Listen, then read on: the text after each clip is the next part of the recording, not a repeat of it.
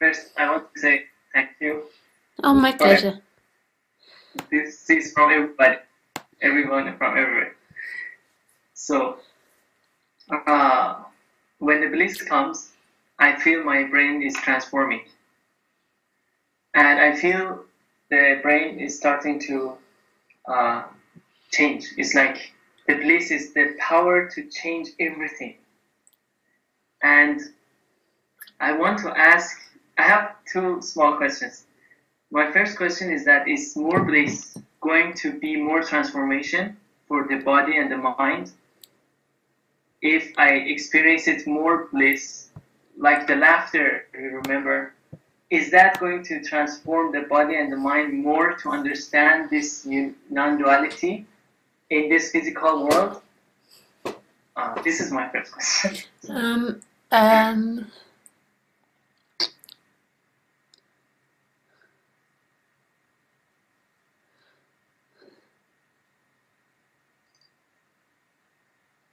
Hello? yes, yes, sometimes, it takes a moment. Oh, okay, now it's okay? Okay. Yeah, just takes Okay, a moment. Oh, I'm so froze, so you think I've gone. Okay. okay. Um,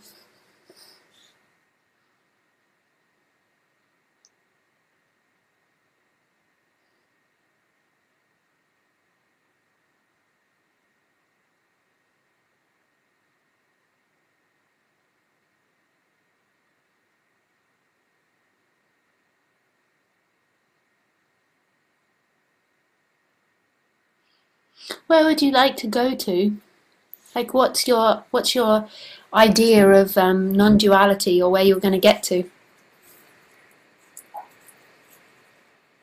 Okay, I felt that that nothingness is coming through the bliss, and the bliss is coming through the energy and the witness, and then all the layers, and then the physical. So the nothingness is the source of everything. But my brain and body are still somehow not understanding in the day-to-day life. For example, uh, in the 24 hours, I'm I'm not always when I say I mean this physical is not always experiencing that non-duality. And when I go through a uh, bliss time, in that time I feel there's a fire going through me and changes everything. And I want to know if that fire, it becomes more, it changes more. For example, for example, I feel the body and mind.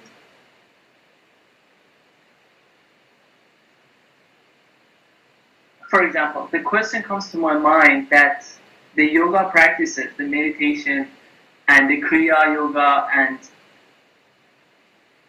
all of these things talk about enlightenment. That when the Kundalini energy reaches to the seventh chakra, and I feel this is the end. I feel the Kundalini is nothing. This Kundalini is just observed. I can know this. But my body and my brain still look for something. So I want to give more bliss to them so that they stop fucking. You know? I know it. I know that it's not about anything. It's already there. This is the nothingness talking to nothingness about nothingness. It's my experience. But I want this brain to finish it because I see in the internet that the brain takes some time to transform. That's what I saw. And or maybe there's no need. I mean, I don't know. But it's not 24 hours. It, just give me a moment, and then I'll reply.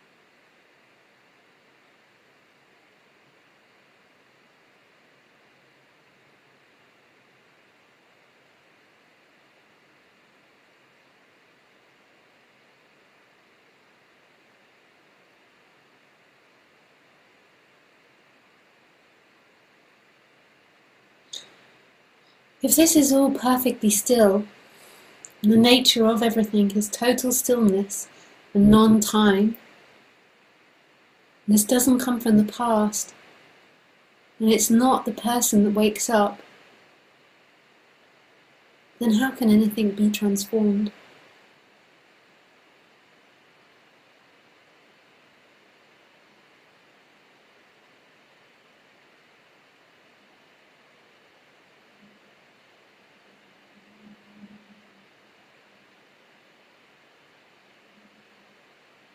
The energy in the brain is to keep processing in time and to keep looking in time. And that can carry on, and still total freedom can come forward. There can be bliss or pain, joy or agony, and still, this is so still. They will change. True. The person is always looking at itself through time, it's always looking at itself through this and that. And that's not the reality, that's just a functioning of a brain that's interpreting in a particular way.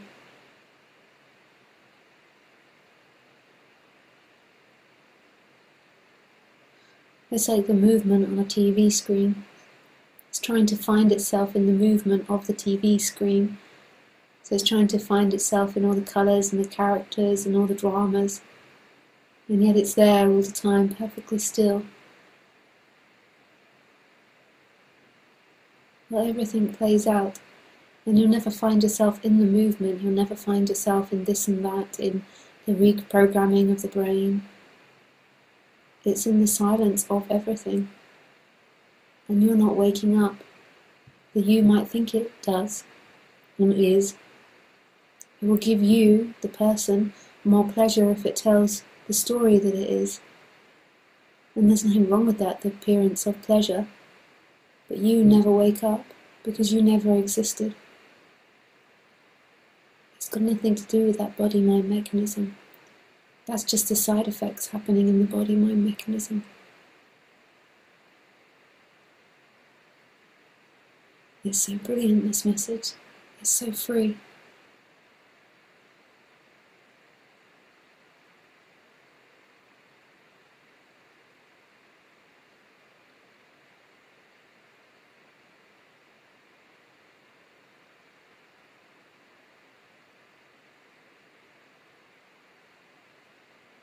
That's true.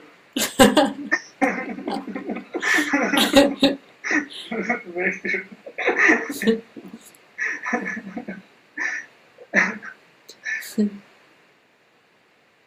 In the person's life, and it's still perceiving itself as something moving through time, and this body-mind mechanism that experiences pleasure and pain, it can be very confusing because it keeps wanting to fix itself. It keeps wanting to fix what's happening. That background, which is us, which is always here, and that the rest doesn't matter. The rest change. It's not important. But it's not even a background, but I know that that's how a lot of people speak about it, but it's just not my particular language.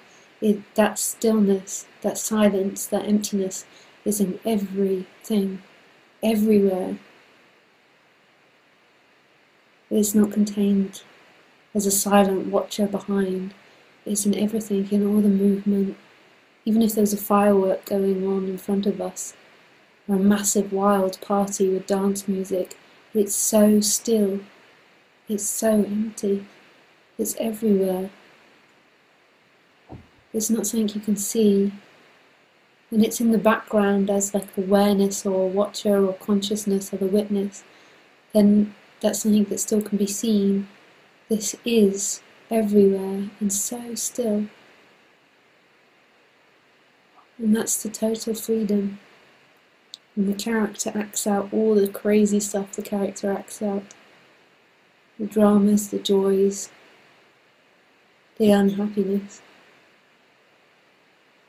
And what was truly watching or what was truly experiencing was everything, never a person. The person was a play.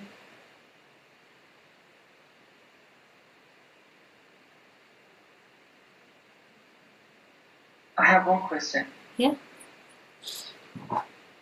If what you're saying to me, if I feel that more when I wear a Rudraksh, you know Rudraksh? Oh, sorry? Do you know Rudraksha? It's a necklace that they use it for spiritual purposes that makes you to go inwards more. Mm. When I wear that, what you say, I'm that. And when I don't wear it, I wore it for 4 months, and now that I don't wear that, I suddenly felt a few days ago when I stopped wearing it, I came back to the physical world and I felt the pain again. I felt this again, and I feel laughter, everything I started feeling again. So, if I reach there through a Rudraksh, it's not real. It's like, it's not, because it's like a cigarette. It's not the real. Well, no, that's irrelevant. But the part that in what you said was you feel pain, you feel pleasure.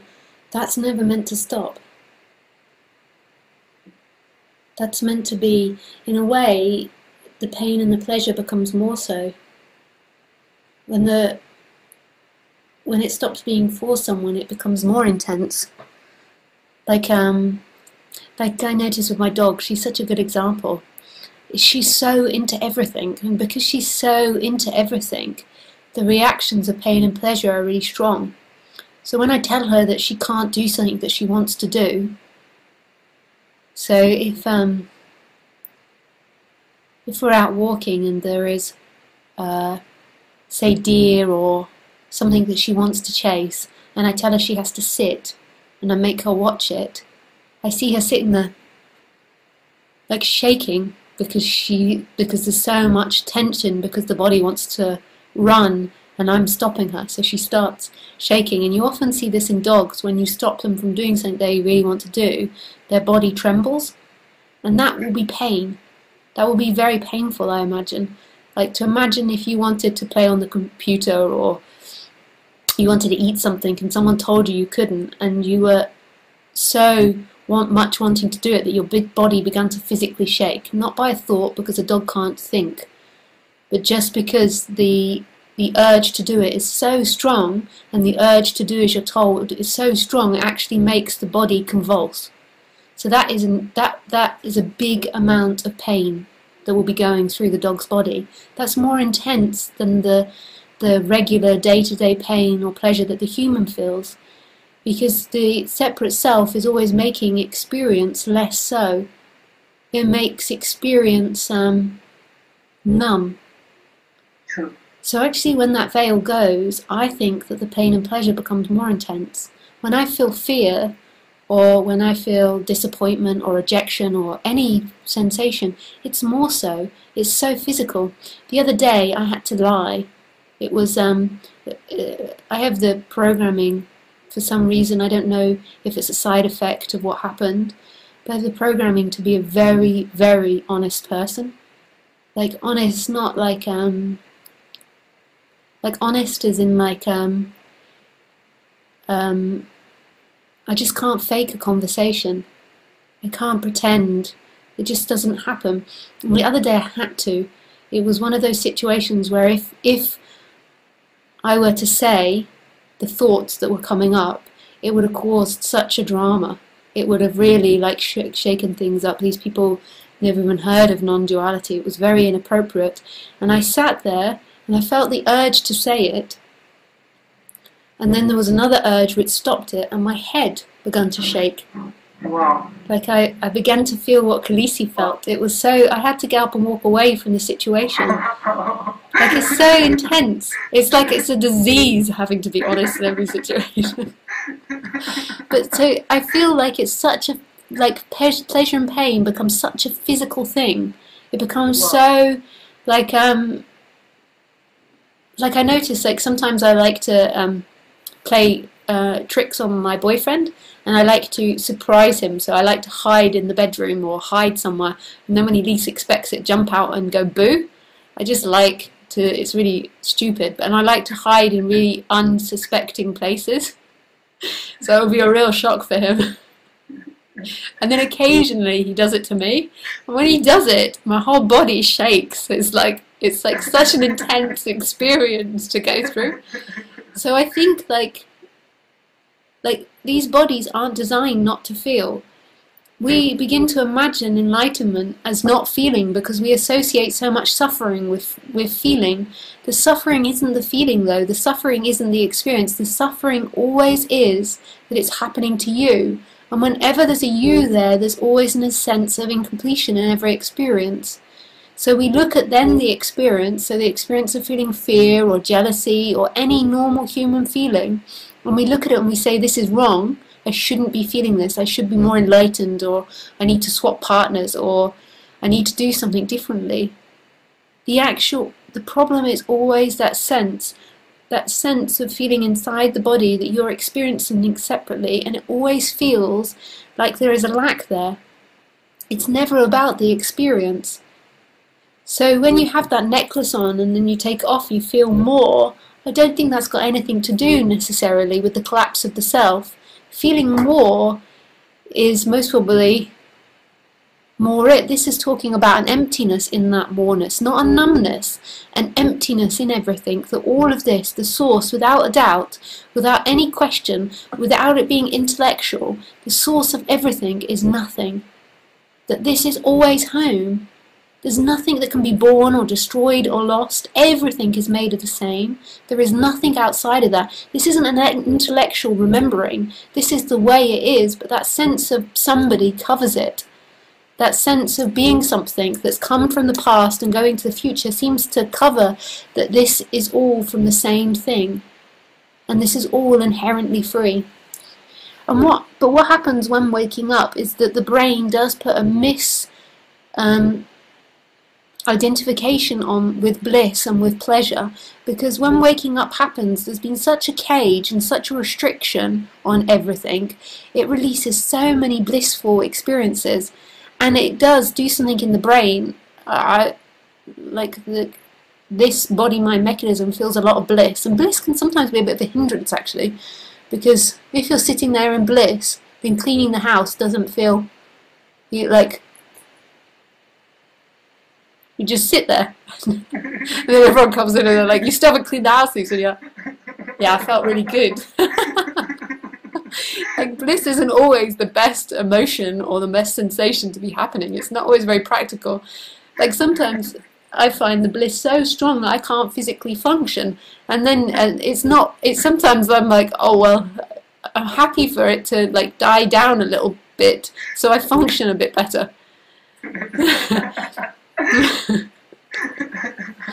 It's not always the most reliable emotion. It's not, but it's a side effect that comes when there's been such a restriction, and then the mind associates waking up with that feeling, because it also feels like an expansion. It feels like a relief. It feels like, and then it tries or gets into the story that I'm only free when I experience that, and then it becomes a new cage of the person, and then it kind of suffocates the bliss, and the bliss goes anyway.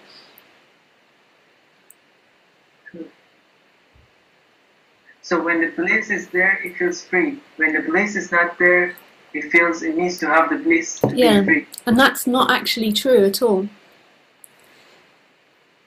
Bliss is something that moves and comes and goes. It's an experience. It can be felt.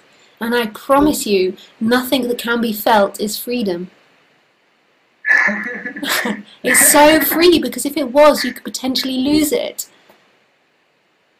It's here. If it was bliss, you could potentially lose it, because it comes and goes. It's a sensation. This is something that's so inherent in everything. It's been there with everything and is everything, but it's not based on the pleasure-pain spectrum. But this, even still speakers and teachers are still talking as if bliss is it, because often there is a great, huge movement into bliss. They can actually explain what happens in the brain as to why people that have woken up experience a lot of bliss. It's because something, a part that is too complicated for me to explain now, but it's actually a very, very common side effect, and it's the biggest confusion in spirituality. And I've met teachers that have taught for 20 years, and they were having great bliss, and they thought that was it, and then suddenly they lose the bliss. Sorry? Can you tell me the confusion? I want to know. The confusion is that waking up is an experience. That's the confusion. And often that experience is either something intellectual, a feeling, I would say bliss is a feeling, or some form of knowing in the world of the forms. And waking up, or what's being talked about here, is nothing to do with experience. All experiences are coming and going and fleeting. Nothing. So this is nothing intellectual that we're talking about. It's nothing to do with the feelings. It's nothing to do with the perception. But yet it's here inherently in everything. But you can't see that, because you is already moving in time. So this is nothing experiential. But it might even seem that I am talking about something experiential, because it's as if I'm pointing to you. But actually these talks are in complete silence. That's true.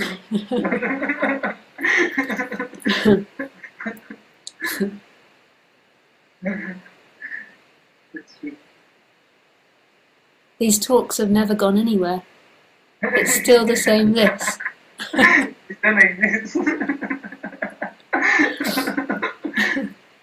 And really, I've told you all this information and it's all useless, it's all going nowhere. But the whole time there has been absolute stillness. It's never moved. It's just seemed to move, as if something's happening.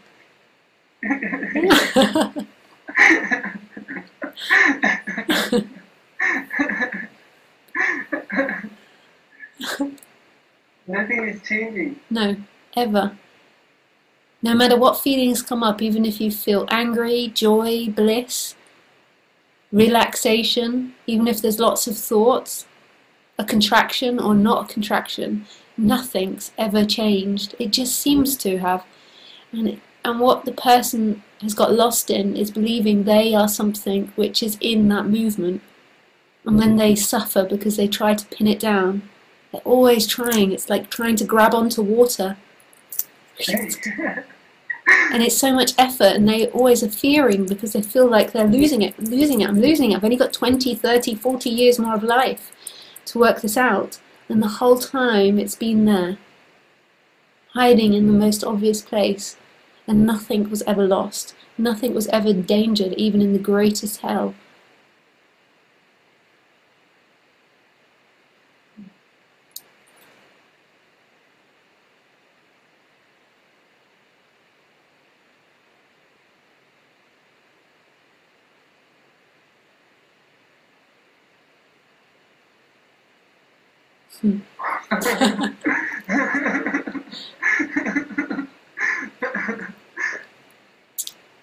So we are that. Nothing else. Nothing else. Yeah. Everything is that, and everything comes from that, and everything goes back to that, and nothing else. Everything else changed. Yeah. Just that is there and here and everywhere. Yeah. And we are that. And it's not else. you that wakes up to it. You never existed. There was never anybody there. Somebody cannot know this or wake up to this. It's not about the change in the brain chemicals. This cannot be a personal thing, because all of that is in movement.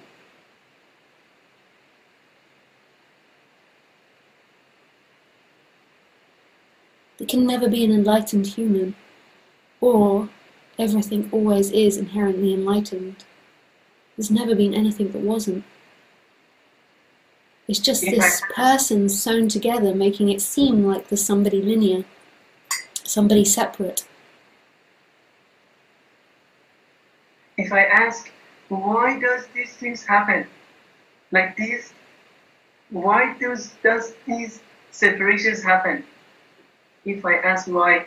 I would say that most probably why, in an intellectual reasoning, is most probably the separation. Like some speakers like to say, and I think it's a sweet answer, so it can find itself again. And I think that's a sweet answer. But I actually think it's more practical than that. I think it solely was to do with the evolution of the human. I think evolution is a nice explanation for what's happening with objects. They're always about growing, growing, growing. And I like when I like it, like sexual selection and evolution. It really, really fits with what happens in the objects, and the human isn't separate from that. And I think a sense of separation made survival very important and made us very successful. And that's what I only think it was about that. I think it's totally impersonal. I don't even think it's about no thing finding itself again. Although I like that. I like it when people say that. I think it's funny and sweet.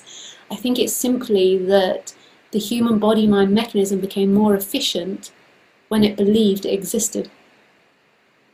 When I look at my rabbits, or Khaleesi, the dog, like they are just existing from one moment to another.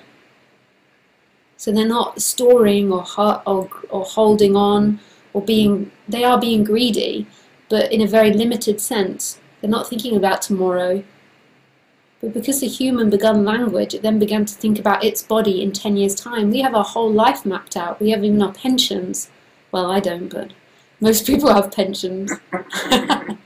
And homes and mortgages, like 30-year mortgages, and jobs for life. So, but most of the animal kingdom doesn't have the ability to think like that. And I think that as soon as we began to be able to think and speak in a more clever way, we had to have something to refer to, and the more that was referred to, the more that grew to feel like somebody. But I think it was just a functioning, just like the grass grows, the sun shines. It was just something that happened in the human. I suspect now that if that doesn't stop, we're going to kill ourselves because we succeeded so well. There's not enough room on this planet if we keep breeding like we do. And if we keep succeeding. Because what it does, when that collapse happens, is it's not that this is in any way personal, but it makes the character less greedy. Like I'm very, very content with a very basic lifestyle. I mean, I like that I have a home, that I don't have to pay a huge mortgage on, or I like all these things, but I'm very content with a very basic lifestyle. It makes absolutely no difference here going to a chippy. I don't know if you have chippies, like a fish and chip shop. Like where you pay £1, £1. Oh no, you won't even be in pounds. Just a very cheap amount of money. Very cheap amount of money for your dinner, as to one where you pay a lot of money for your dinner. I mean, both are experience. It doesn't matter. I have a preference to eat more healthily than chips all the time. I really enjoy chips out of the paper bag. I also enjoy going to a fancy restaurant, but it makes no difference. I have no striving that comes up for that. I like it, and people often buy it for me, and I'm very, very lucky. But actually, in my lifestyle, I don't actually, even if I earn the money, don't spend it, because I don't really have the urges for that. So it makes you less greedy. And it's the same with my boyfriend Paul. He also doesn't have, like, sometimes we have very rich friends that will take us to posh places, and it makes no difference. We go to the chippy and we have dinner in front of the TV, or just on the sofa or in the car. We go to like a 5-star restaurant that costs you £500 a meal or something. It's nice, but it really makes absolutely no difference. It's all experiences. I love traveling in India, where I'm eating off the floor. You eat off a leaf on the floor, and I really like it, sitting in a nice chair in a very elegant restaurant, but who cares? So then because that urge isn't there, then there's no urge to try and strive and get loads for yourself. And I think that is a side effect of waking up. I don't think that's nothing to do with non-duality, but I think it's a side effect that comes in the body-mind mechanism. I'm not positive about that. Yet I haven't met somebody where that's collapsed, a greedy somebody where that's collapsed. But I think that when that waking up happens, then the body-mind mechanism will be very happy with enough. Like, enough is enough. It doesn't need to spend 17 hours a day working to try and get more. Actually, I prefer to sit around more and do less. I remember that story about this Mexican guy that went fishing, and a businessman came along and he'd fish, and then fish for 2 hours in the morning, and the rest of the day he'd sit in the hammock and play and talk with his family on the beach. And a businessman came along and says, "You do so well fishing. If you fished all day for 20 years and sold the fish, you could be a billionaire." And then he says, "And then what would I do?" And he says, "Well, then you would, then you'd have $1 billion to retire." And he says, "What, and do the same that I'm doing, sitting on the beach and playing with my family?" Like, it makes no difference. It's only when there's that sense that you are not enough and that you're something separate that objects become God. And then there has to be that greed. I suspect now, because we survived so well and we're killing ourselves, which we are doing, we are going to kill ourselves if we carry on like this as a human race. It's not even us that's going to kill us. The planet is going to wipe us out if we carry on doing this. It's like we all know it, and we're all like... So I suspect that evolution's doing its dance again, and this collapse is happening. But at the end of the day, we don't know, and that at the end of the day is not relevant for waking up. Waking up isn't intellectual and doesn't need to be thought about. But I, coming from not a scientific background, but having a boyfriend that's very much into science, and when you look at it from an evolutionary perspective, it really makes sense.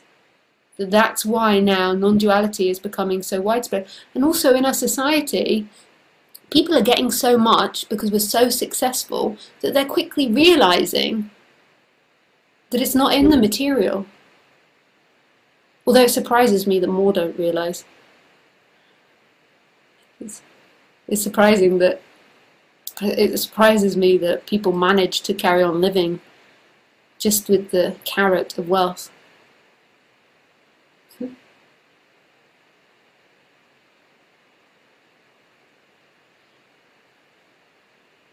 And all these problems come from thoughts? Sorry?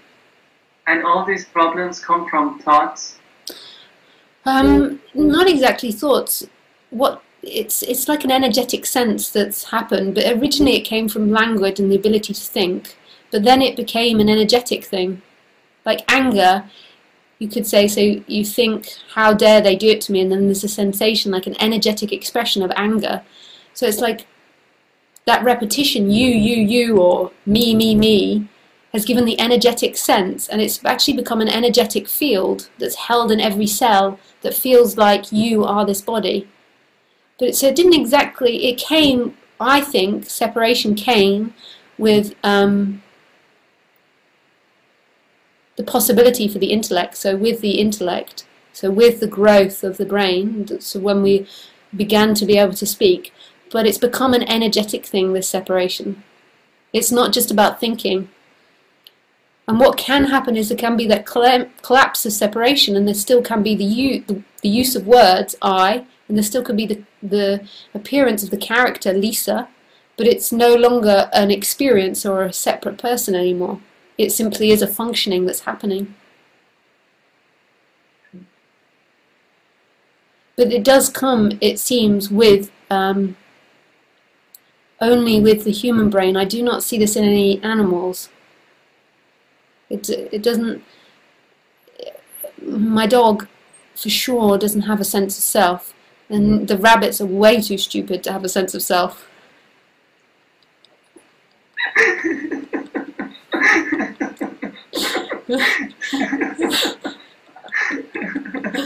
That's so funny. It really makes me chuckle watching them. Like they poop, and then they sit in the poop, and it all gets stuck to their fur, and then happy as anything. And I'm like, oh, one moment, poop, poop. And then Khaleesi the dog follows them and eats all the poop that they poop. And I'm like, there is no way these animals have any sense of self. One's covered in poop and the other's eating the other's poop. If I could explain to Khaleesi what she was doing, I'm sure she would be embarrassed, but she has no sense of self, so she can't. But, oh, I'm eating someone's poo?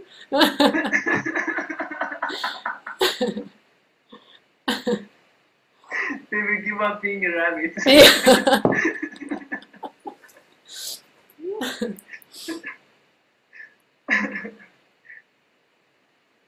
So the yogic practices that makes people powerful to have the reading mind and all those things are just nothing, because all of them come from nothingness. Yeah, they're nothing, and also they don't indicate enlightenment. You could have somebody that has that power and they still believe they're somebody with that power. Often why when people wake up and they have those experiences, it's like when this begins to reveal itself, these experiences can happen because there's no longer a filter or a containment, so these things can happen. But also these things can happen when there's still a huge sense of self, and they think it's them, like they've read someone's mind. Actually, it's a very scientific thing as to what's happening. We have something called, in humans, we have something called mirror neurons. So we have the ability to look at each other and to mirror back what you're feeling. So I can look at you and it's as if I can feel what you feel. And that's nothing to do with being psychic, it's to do with being human. It's just that when we are deluded by being somebody, we're so there's such an engrossment in that somebody that all these sensitive feelings get covered. You're so engrossed, but it's a very natural thing to be able to read humans. This is what we're meant to do. We have a very large part in our brain put towards mirror neurons. So when you have an expression, this body will feel the same. And also empathy. And some bodies will have larger degrees of it and less, and some will have less. Like women are meant to have more empathy. More empathy. The leaders of the group are meant to have less. So the ones in charge are meant to have less. And the hunters are meant to have less because they've got to kill the animals. And if they're feeling empathy with the animals, they can't. If they're feeling empathy with their environment, they can't destroy it. But the women are meant to have that, but they're not the ones that are meant to be the hunter. It's amazing as humans how we know so little about it, about what this body-mind mechanism is, and they're so beautiful in all their expression, but we take it as such a personal thing. Like if somebody wakes up and then suddenly they have there's more of an awareness of these mirror neurons, suddenly they're psychic or they have these special powers. It's not special powers, it's human. We're amazing creatures. We're so amazing. And we miss it by this contraction, which is always me, me, me, me, me. When it's looked at impersonally, then it's able to express itself. Like often when I'm speaking, I'll say, wow, that's so beautiful. And it's nothing to do with me. It's just what comes out of that, this body. And it's nothing personal. But it's the same with all the bodies. Like there's nobody that's really psychic, but that's that body's role. And if the body's role is to be the leader with less empathy, in our society we demonize that. And we say, but there's meant to be characters which can do these things, which have less empathy. And we say, oh, he's such a bad person, or she's such a bad person because she did this or that. And we can't understand why she killed an animal or why she didn't have any feelings. But they're meant to be set up like that. We need all different personalities in order to survive. Not all of us can be the killer of animals. It's such a hard job, and that's what we have to do to eat. True. Like the positive and negative. Yeah, it's but it's so sad what we do in society now. We hide it away and do terrible things. We wouldn't do such terrible things if it was in the open. We're not set up to be that terrible in the open. In the open, we would balance it out, and if we didn't hide it away, we would have enough characters that have enough empathy to stop it. But because the ones with empathy don't see it, it doesn't get stopped. And it's not enough to watch it on YouTube. It doesn't do enough. We have to see it. So there would be, if we saw an animal being tortured, there would be 100 to 2 humans which would stop it. Yes. We're not really, like we have this empathy thing. We work as a society, as a community, so we're able to interpret others' pain. So if we saw an animal, what we do to animals is terrible behind closed doors. If we all as a society watched it in person, we would stop it. And the same with sweat clothes. Like all of us wear clothes from sweatshops, but because we can't see it, we can't stop it. We have to see it. And so then the ones that can do it behind closed doors and then make loads of money from it. And it's not that they're bad, it's just they don't have the empathy chemicals to stop it. It's a shame what we can do in mass production. Yes. This is why our society will become smaller. It needs to. It's too big. We do too many terrible things as a big organism.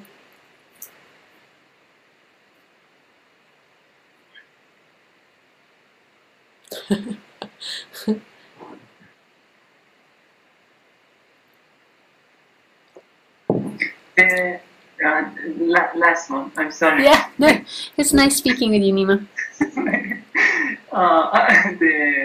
Okay. You said that even when the self is there, it can happen. So that happens, can be equal to Kundalini coming up? But I don't know what you mean. What, the mind reading or the waking up. No, waking up's got nothing to do with Kundalini. That's all to do with the side effects that can happen, or it's to do with the body-mind mechanism. That's all in experience. That can be a side effect because there's been loads of energy that's been held in by this sense of self, but it's not. That's just the side effects which happen in the body. And it's so different to each body-mind mechanism that you couldn't possibly map it. You couldn't possibly understand it, but it will happen. It's never been the person. So if there's to be massive energetic explosions in the body-mind mechanism, then that will happen. It's never the person that's waking up. That's part of what can happen. It happened here. Massive energetic changes in the body. But it's not something you can know, and it's not something you can map. Some people do, and it has been mapped in the past, but I think this is arrogance, to be honest. I think it's so unique to each body-mind mechanism. Wow, that's true. And I think that's just the mind saying, this is what it's like for me, so this is what it'll be like for others. And that's not the case.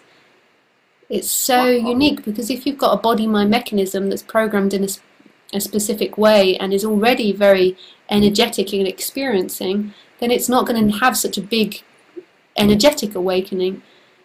If you've got one that's really repressed of its feelings and feels very numb, then it will more than likely have a bigger one. It's so different. It's really, but it all happens by itself. You don't need to know the roadmap. You were never anything to do with anything. You was a chemical reaction happening. It's like the sun asking, how do I burn, or how do I get a bigger explosion, or will I get a bigger explosion? It will happen. It's just the way it is. It cannot change. No. And it's all happening on its own chord. When it's really seen that nothing is the orchestra, there's nobody that's controlling anything, and it's all perfect timing. And then we read the pages that the chakras are like this and the Kundalini like this, and it doesn't make sense because it's not meant for this moment. No, and it's just a description of their experience, and their experience is that particular unique body-mind mechanism that will never be repeated again. Wow, that's true. But it's really, I like some of the stuff that they say. Like, you know, with the chakras, I always have a sense that is where the sense of self resides. Like, they have these different points, and it's like the sense of self does move between them, and you have, like, senses of self that are more in the groin, senses of self that are more in the heart. So I understand where they come from, but they're not a roadmap. There's no roadmap. Life is so unique and diverse in its expression. Yes. Even they themselves didn't have a roadmap, and they experienced it firsthand. Yeah, and then they wrote it down as if that was the way for everyone else, and it's then putting another jacket on other people. The way it's seen here is that non-duality, the speaking of non-duality is enough, and then everything else, it will happen. And it's going to be confusing, and it's going to see dark times and light times, the sense of self, but eventually it will get exposed, and it will see it was all a perfect play. It was like the music. And then in the middle of the music, the notes saying, but hang on, which one comes next? At which point will I... It will happen. Yeah, that's true. You don't need any roadmaps. No. But the person, when it feels scared, it wants to then map it out. So then it thinks, okay, this is my next step, or this is what happens. But the fear will pass, like everything. And even if the person maps it out, then that's what it does. But that will too pass, and then the next moment you'll be drinking your orange juice or feeding the dog, and you'll have forgotten all about waking up or anything. It will simply be as it is. That's by its own. Mm-hmm. All of it, everything. Just like the wind, just like the sunlight. This has always been effortless. Even with the effort that the person's put in, it's always been happening on it by itself.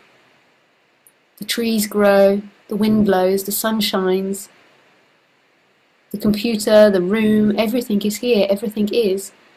It's only the separate person that's saying, I'm doing it, I'm doing it. What a lie. I need to know, I need to know. It only wants to know because it's afraid. And that's okay, you could pretend. The person is so retarded. Yeah. Even though we're the most intelligent animals that we know of yet, it still is very simple. The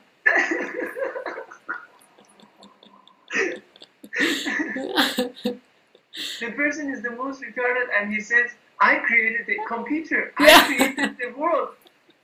You're the most retarded. You don't create anything. Everything was created before you come.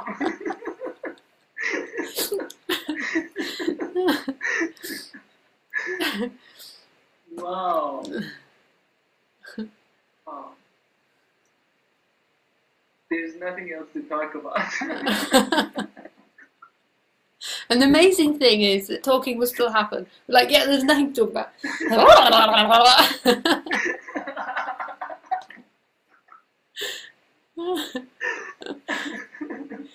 Me and Paul, my boyfriend, we always say, yeah, we've got nothing left to talk about, and we spend hours talking every day, and we're like...